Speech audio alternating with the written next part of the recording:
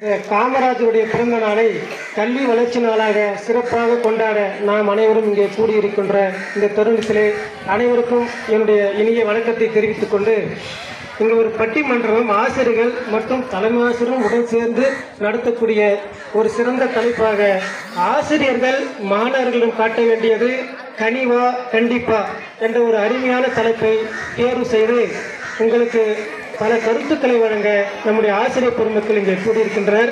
அதிலே கனிவே என்னும் தலைப்பில் திருமதி திலகவதி மற்றும் திருமதி எம் சத்தியவாணி மற்றும் திரு ஜீவானந்தம் சார் அவர்கள் மூவரும் பேசுகிறார்கள். அடுத்ததாக கண்டிப்பா என்னும் தலைப்பில் திருமதி வி ரோகிணி டீச்சர் அவர்கள் மற்றும்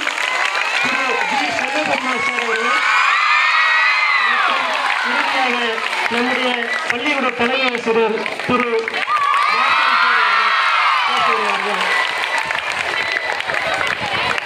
கனிவே என்னும் தலைப்பில் திரு ஆர் திலகவதி அவர்கள் பேசுவார்கள்.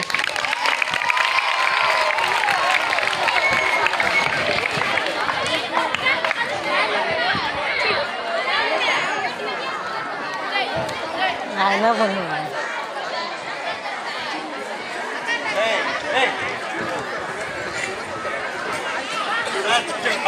ஆசிரியர்கள் மாணவர்களிடம் காட்ட வேண்டியது கனிவே என தீர்ப்பு கூற காத்து கொண்டிருக்கும் மதிப்பிற்குரிய கனிவான அன்பான நடுவர் அவர்களே,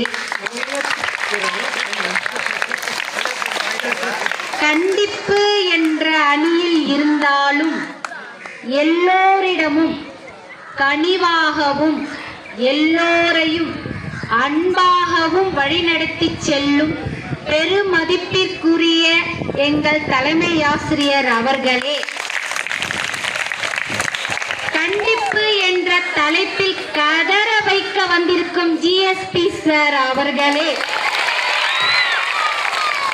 ரோகிணி மேடம் அவர்களே, எங்கள் அணிதான் வெற்றி பெற போகிறது என்ற நம்பிக்கையுடன் கனிவுடன் அமர்ந்து கொண்டிருக்கும் எங்கள் அணியில் உள்ள ஜீவானந்தம் சார் அவர்களே,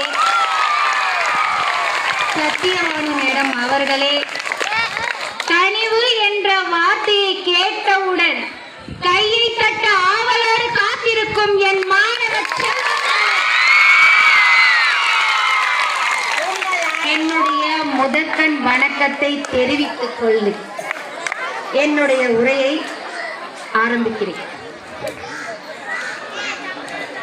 நம்ம நாடு 200 வருஷமா ஆங்கிலேயர்கள் கிட்ட அடிமைப்பட்டு இருந்தது. நிறைய பேர் சுதந்திரத்துக்காக போராடினாங்க. உங்க எல்லாருக்குமே தெரியும். வீரபாண்டிய கட்டபொம்மன் போராடினார், வீரமங்கை ஜான்சி ராணி போராடினார், மருது சகோதரர்கள் போராடினார்கள், வீரமங்கை வேலு நாச்சியார் போராடினார்கள். ஒற்றை மனிதர் மகாத்மா காந்தி, தேசத்தந்தை மகாத்மா காந்தி அவர்கள் அகிம்சை என்ற அறவழியில் நமக்கு சுதந்திரத்தை பெற்று தந்து நம்மை சுதந்திர காற்றை சுவாசிக்க செய்தார் என்றால் நம்ம மாணவர்களை கனிவுடன் நடத்தி அவர்களை நம் வழியில் கொண்டு வர முடியாதா? சொல்லுங்கள், முடியுமா முடியாதா? தலைவர் அவர்களே, நன்றாக கேட்டுக்கொள்ளுங்கள். கனிவுடன் நடந்து கொள்வீர்களா?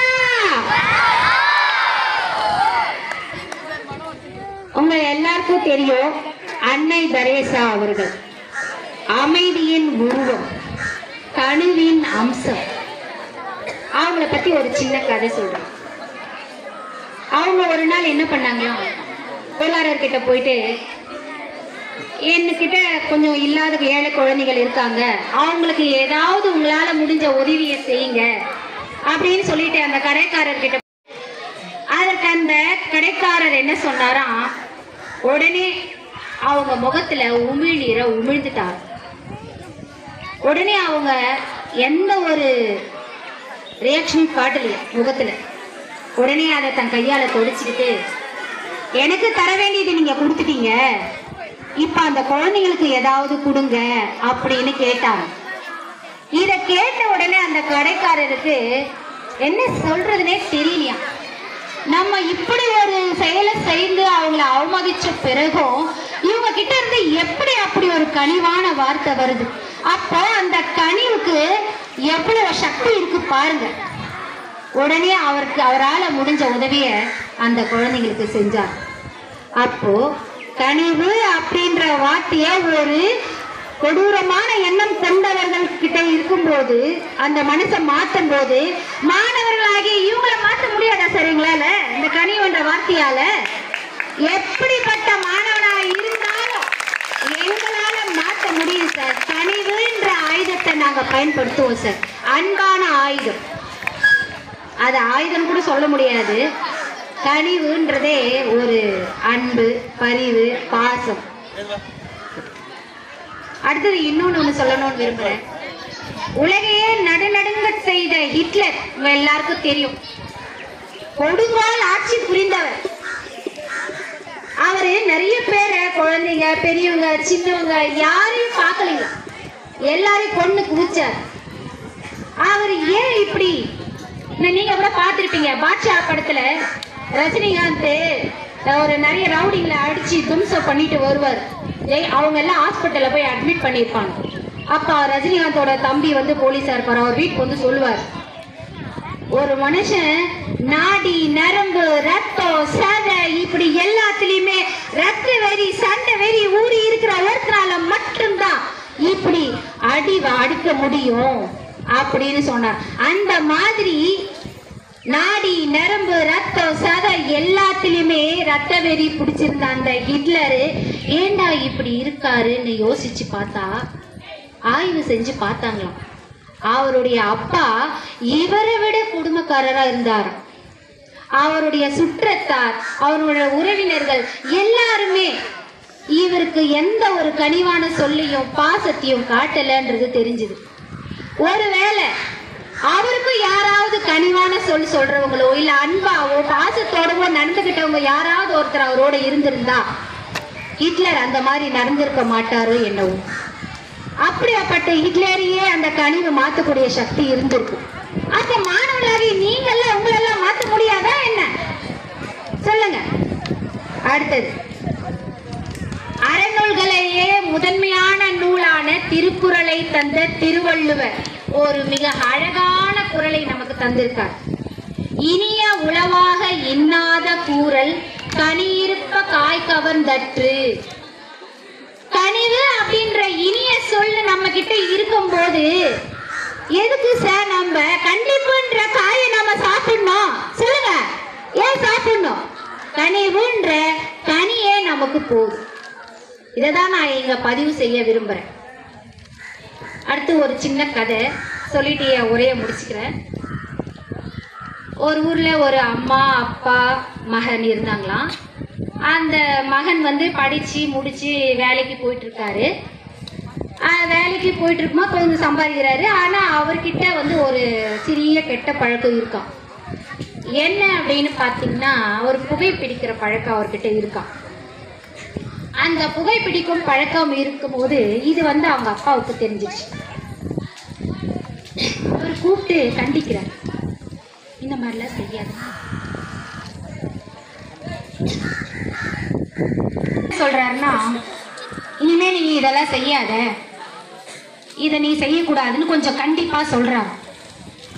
சரி, இது கொஞ்ச நாள் போயிட்டே இருக்கும் போது அவங்க அம்மா அப்பாவை கூட்டிக்கிட்டு ஏதோ ஒரு நிறுவனத்துக்கு போறாரு. அப்போ என்ன பண்றாங்க, அவங்க சில நம்பருங்களை குறிச்சிக்க சொல்றாங்க. அப்போ அந்த மகன் என்ன பண்றாருன்னா, தன் சட்டை பையிலேருந்து ஒரு சிகரெட் அட்டையை எடுத்து அதில் அந்த நம்பரை குறிச்சிக்கிறார். இதை அவங்க அம்மா பார்த்துட்டாங்க. பார்க்கும்போது என்ன சொல்றாங்கன்னா, இவங்களுக்கு அவர் புகைப்பிடிக்கிற பழக்கம் ஏற்கனவே அவங்களுக்கு தெரிஞ்சிருக்கு. இருந்தாலும் அவங்க எதுவும் சொல்லலை. சரியான நேரம், ஓடு மீன் ஓட உருமீன் வரும் வரை வாடி இருக்குமாம் கொக்கு அப்படின்னு சொல்லுவாங்க. அந்த மாதிரி நமக்கு சரியான நேரம் வரும்போது நாம சொல்லிக்கலாம் குழந்தைகிட்ட அப்படின்னு சொல்லிட்டு அவங்க அமைதியா இருந்திருக்காங்க. அந்த நேரத்துல என்ன சொன்னாங்கன்னா, என்னப்பா நீ நல்லா படிச்சு ஒரு கௌரவமான வேலையில இருக்க, நாங்க உன்னை நம்பிதான் இருக்கோம். நீ இந்த மாதிரி ஒரு சிகரெட் அட்டையில எடுத்து எழுதுறது 4 பேர் பார்த்தாங்கன்னா உன்னை பத்தியும் உன்னை வளர்த்த எங்களை பத்தியும் என்னப்பா நினைப்பாங்க அப்படின்னு ஒரு வார்த்தை கனிவா சொன்னாங்க.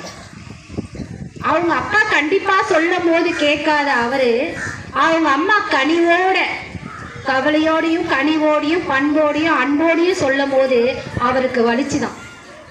நம்ம மேல இவ்வளோ நம்பிக்கை வச்சிருக்கிற நம்ம அம்மா அப்பாவுக்கு நம்ம அவங்களால முடிஞ்சிருந்தா கண்டிப்பா சொல்லியிருக்கலாம். இருந்தாலும் அவங்க கனிவோடு சொல்லும் போது அதை அவர் உடனே எடுத்துக்கிட்டார். இது ஒரு உண்மை கதை. அதெல்லாம் கனிவு அப்படின்ற ஒரு வார்த்தை எப்படியாப்பட்ட அடங்காத மாணவனையும் அடக்கும் சக்தி அந்த கனிவிற்கு உண்டு உண்டு உண்டு என்பது இங்க ஆணித்தரமாக பதிப்பித்து வாய்ப்பளித்த எனக்கு நன்றி கூறி விடைபெறுகிறேன். நன்றி. ஒரு கன்னத்தில் அறைந்தால் மறு கன்னத்தை காட்டு என்பது புத்தர், இயேசு, காந்தியின் வழிமுறைகளை பின்பற்றி காமராஜரும் தன்னுடைய கருணை அடிப்படையில் ஆட்சி புரிந்தவர். அவருடைய பிறந்த நாளிலே மாணவர்களிடம் காட்ட வேண்டியது கனிவே. அதாவது கண்டிப்பினால் எதையும் நாம் சாதித்துவிட முடியாது. தன்னுடைய முகத்தில் உமிழ்நீரை உமிழ்ந்த ஒரு மனிதரையே தன்னுடைய கருணையினால் மாற்ற முடியும் என்ற ஒரு ஆணித்தரமான வாதத்தை வைத்து அடுத்ததாக அதற்கு பதில் அளிக்கும்படியாக கண்டிப்பை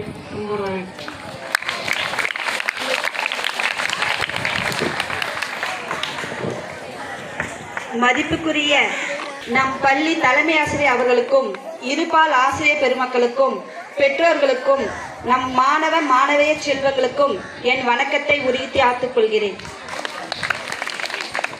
எல்லோருடைய வாழ்க்கையும் வரலாறு ஆவதில்லை. எல்லோருடைய வாழ்க்கையும் வரலாறு ஆவதில்லை. வரலாறாய் ஆனவர்கள் தனக்காக வாழ்ந்ததில்லை. வரலாறாய் ஆனவர்கள் தனக்காக வாழ்ந்ததில்லை. கஷ்டத்தை அனுபவிக்காமல் எந்த ஒரு மனிதரும் அவரோட லட்சியத்தை அடைய முடியாது. காமராஜ் ஐயரோட சில வரிகளை கூறி என்னுடைய உரையை ஆரம்பிக்கிறேன். இன்று நாம் எடுத்துக்கொண்ட தலைப்பு என்னவென்றால், மாணவர்களிடையே காட்ட வேண்டியது கண்டிப்பா அல்லது கனிவா. நிச்சயமாக சொல்கிறேன், மாணவர்களிடம் காட்ட வேண்டியது கண்டிப்பு தான். பெற்றோர்கள் தன் பிள்ளைகளை ஏன் பள்ளிக்கு அனுப்புகிறார்கள்? ஏன் வீட்டிலே வைத்து அன்பாக பாசமாக வீட்டிலே கல்வி சொல்லிக் கொடுக்க கூடாதா? ஏன் பள்ளிக்கு அனுப்புகிறார்கள் என்றால், மாணவர்களுக்கு ஆசிரியர்கள் கண்டிப்புடன் ஒழுக்கத்தையும் கல்வியும் கற்றுக் கொடுப்பார்கள் என்ற காரணத்துக்காக தான் ஆசிரியர்களை நம்பி மாணவர்களை இங்க அனுப்புறார்கள். நாம கண்டிப்புன்றது பார்த்தீங்கன்னா இந்த இடத்துல தண்டிக்கிறதும் கிடையாது. கண்டிப்பு என்பது அடிப்பது கிடையாது. கண்டிப்பு என்பது ஒரு அரவணைப்பு சார்ந்த ஒரு விஷயம். ஒரு கண்டிப்பு இல்லாத ஒரு மாணவன் நிச்சயமாக சொல்கிறேன், அவனுடைய வாழ்வில ஒரு நல்ல இடத்தை அடைய முடியாது. கண்டிப்போடு இருக்கும் மாணவர்கள் தான் அவருடைய வாழ்வில ஒரு நல்ல இடத்துல, சமுதாயத்துல ஒரு நல்ல இடத்துல அவனால இருக்க முடியும். நேற்று பார்த்தீங்கன்னா ஒரு நியூஸ் பார்த்திருப்போம். சந்திரயான் 3 விண்ல பாய்ந்தது. அதற்கு திட்ட இயக்குனராக யார் இருந்தாங்க தெரியுமா? திட்ட இயக்குனர் யாரு? வீரமுத்துவேல். இவர் எந்த மாவட்டத்தை சார்ந்தவரும் பாத்தீங்கன்னா விழுப்புரம் மாவட்டத்தை சார்ந்தவர். அவரு நம்ம இஸ்ரோல இருக்காரு அப்படின்னா அதுக்கு ஒரு கண்டிப்பான டீச்சர் அவருக்கு பாடம் எடுத்து ஒழுக்கத்தை சொல்லி கொடுத்து கண்டிப்பான கல்வி கொடுத்ததுனால தான் அவர் அந்த பெரிய உயர்நிலையில அடைஞ்சிருக்காரு. ஒவ்வொரு மாணவரும் கண்டிப்புடன் தான் இருப்பாங்க. அவங்களுக்கு ஒழுக்கத்தை சொல்லி கொடுப்போம். இப்ப பாத்தீங்கன்னா உங்களை எல்லா ஆசிரியரிடம் கேட்கிறேன், எல்லா மாணவர்களிடம் கேட்கிறேன். நாளைக்கு உங்ககிட்ட உங்க ஆசிரியர் சொல்லிடுறாங்க, என் செல்லமே, என் பட்டே, என் வைரமே, நாளைக்கு 2 கொஸ்டின் மட்டும் படிச்சுன்னு வாங்க அப்படின்னு சொன்னா நீங்க படிப்பீங்களா படிக்க மாட்டீங்களா? பொய் சொல்லக்கூடாது. படிப்பீங்களா? இதெல்லாம் நம்ப மாட்டேன். படிக்கவே மாட்டீங்க. பசங்க சொல்றாங்க இல்லைன்னு, நீங்க சும்மா பொய் சொல்றீங்க. பின்னாடி இருக்கவங்களாம் ஒத்துக்கிறாங்க படிக்க மாட்டோன்னு. சரியா? படிக்க மாட்டீங்க. மயிலே மயிலே இறக போடுன்னா போடுவியா? போட மாட்டேன். நான் போட வைப்பேன் உன்னை. எப்படி? கண்டிச்சு நாளைக்கு நீ மட்டும் படிக்காம வந்த உன்னை கிளாஸை விட்டு வெளியே அனுப்பிச்சிடுவேன் அப்படின்னு சொல்லுவேன். நீ என்ன பண்ணுவ? நாளைக்கு கண்டிப்பா படிச்சுன்னு வருவேன். இப்ப படிச்சு நீ டெஸ்ட் எழுதிருந்தனா பப்ளிக் எக்ஸாம் போய் நல்ல எக்ஸாம் எழுதி மார்க் எடுப்ப. பப்ளிக் எக்ஸாம்ல நல்ல மார்க் எடுத்தனா நல்ல ஒரு காலேஜ்ல போய் சேருவேன். நல்ல ஒரு காலேஜ்ல போய் சேர்ந்தனா அடுத்து நல்ல வேலைக்கு போவேன். நல்ல வேலைக்கு போனா உன்னுடைய லைஃபே செட்டில் ஆயிடும். அப்போ இங்க இருந்து நான் உன்னை கண்டிப்பா வளர்க்கும் போது நீ என்ன பண்ணுவ? உன்னுடைய சமுதாயத்தில் உன்னுடைய வாழ்க்கையில ஒரு நல்ல இடத்துக்கு செல்ல முடியும். சரியா? இப்போ 2 மாணவர்கள் சண்டை போடுறாங்க. 2 மாணவர் சண்டை போடுற இடத்துல ஏன்பா இப்படி பண்ற, இனிமேல் இது மாதிரிலாம் பண்ணக்கூடாது அப்படின்னு சொன்னா நீ சரின்னு ஏத்துப்பியா? ஏத்துக்க மாட்டீங்க. ஏத்துக்க மாட்டீங்க. சொல்லக்கூடாது. ஏன் சண்டை போறீங்கன்னு கேட்டா ஏத்துக்க மாட்டீங்க. அதுவே நம்ம கண்டிப்புடன் இது மாதிரி செய்யக்கூடாது அப்படின்னு சொல்லி உன்னை ஒரு நல்ல வழிக்கு கொண்டு வரோம். நாங்க உங்களை கண்டிப்போட சொல்லி உன்னை ஒரு நல்ல வழிக்கு கொண்டு வரதுக்காக தான் நாங்க கண்டிப்பா இருக்கோம். நாங்க கண்டிப்பா இருக்கிறது எதுக்கு அப்படின்னு பாத்தீங்கன்னா நீங்க நல்ல வழியில போகிறதுக்காக தான் நாங்க கண்டிப்பா இருக்கிறோம். சரியா? இப்ப தலைமை ஆசிரியர் 2 நாளுக்கு முன்ன சொன்னாரு, மாணவர்கள் வகுப்பறை விட்டு வெளியே வரக்கூடாதுன்னு சொல்லி அவருடைய தடித்த குரல்ல சொன்னாரா?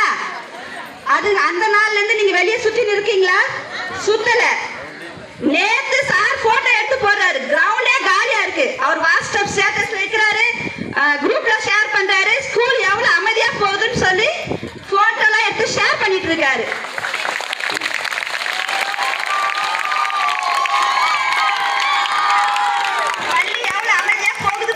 போடுறாரு. அப்ப அவர் கண்டிப்புடன் சொல்றதுனால தான் நீ ஒழுக்கமா பள்ளி வகுப்பறையிலே உட்கார்ந்துட்டு இருக்க இல்லையா? இங்க எதிரணியில வீட்டு இருக்கவங்க யாருமே வகுப்பறையில கனிவா இருக்க மாட்டாங்க. எல்லாரும் கண்டிப்பா தான் இருப்பாங்க. கண்டிப்பா தான் இருப்பாங்க.